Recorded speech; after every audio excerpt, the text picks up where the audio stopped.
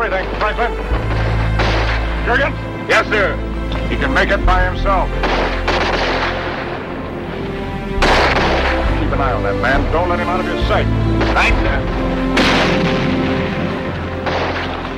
After you, soldier. The way things are going, I won't have to keep an eye on you long. Let's go.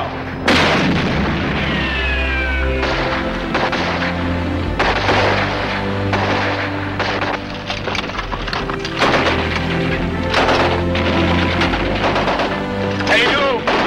This way!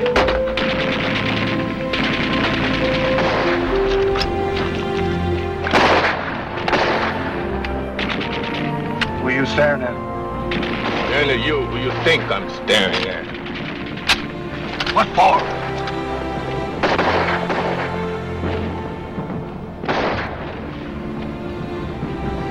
I got a special interest in everything you're doing.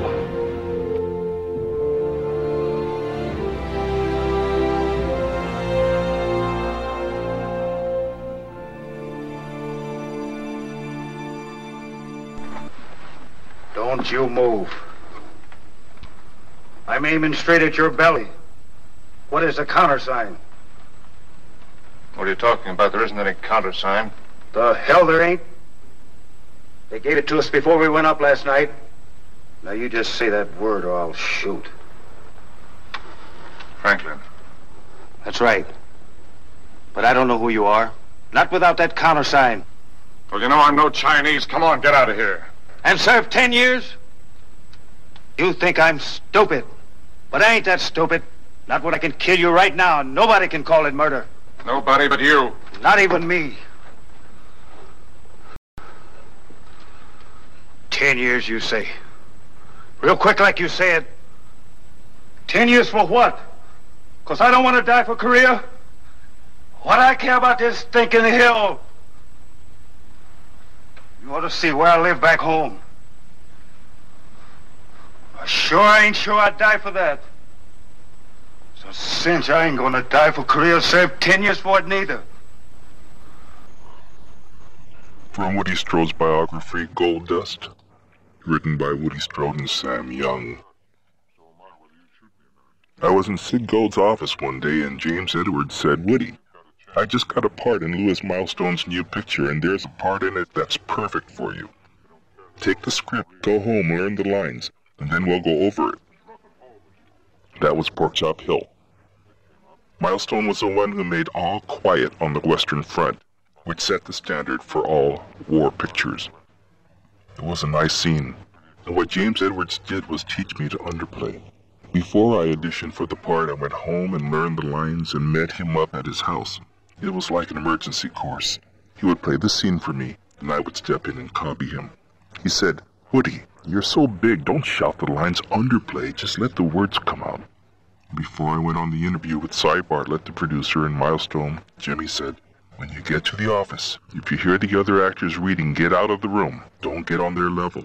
He was afraid if I heard their performance, I'd do it the same way. I went to the audition and waited. I heard the other actors through the door. They were shouting. I told the secretary, "I'm going into the bathroom. Would you knock when you're ready for me, please?" They called my name, and I slid into the office. I had the script rolled up in the back pocket of my blue jeans, and I played the bunker scene. I reached way down to the bottom of my stomach and pulled the lines out in a whisper. Menacing. I had stature, so I underplayed. Well, every black actor in Hollywood showed up for the job, and I got it.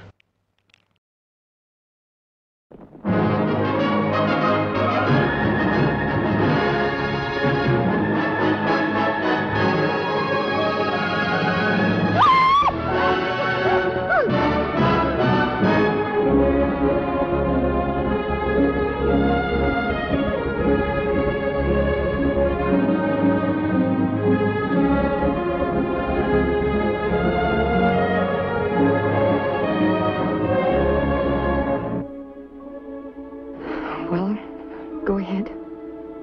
Say it. Mary, you're the most beautiful girl I've ever seen.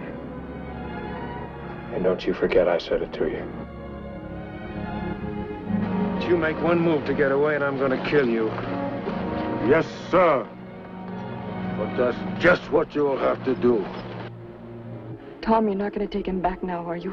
For the first time, I don't really know what I'm going to do. Because you know they'll hang him if you do. You know he never touched that girl. Hold it, Rutledge! Hold it!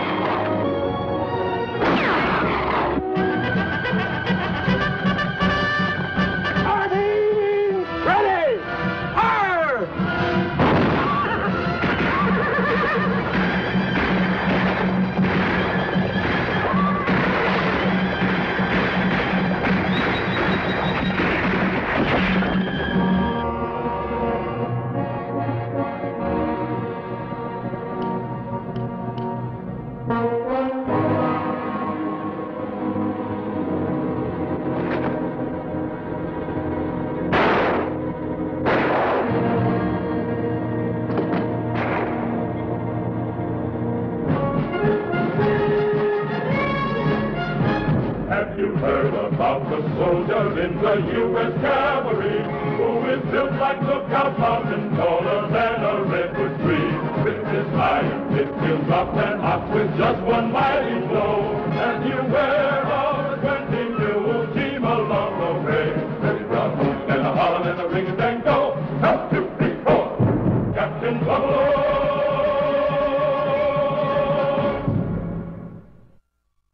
Victor McLaglen starred in John Ford's 1935 classic, The Informer.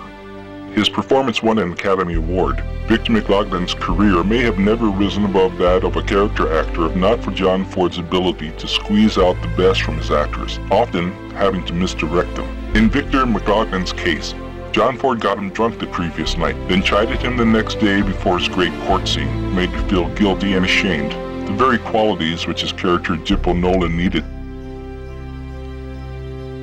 John Ford wanted Woody Strode to be the first African-American to win an Academy Award for Best Actor.